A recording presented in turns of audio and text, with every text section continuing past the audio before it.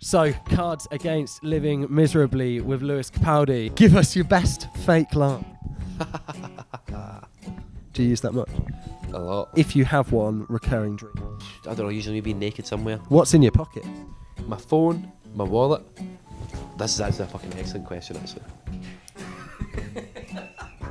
That's quite good, eh? Last thing you regret spending money on? Outer space or under the sea? Oh, outer space. See, the sea is the most terrifying fucking thing in existence. Something that hasn't changed about you since you were 13?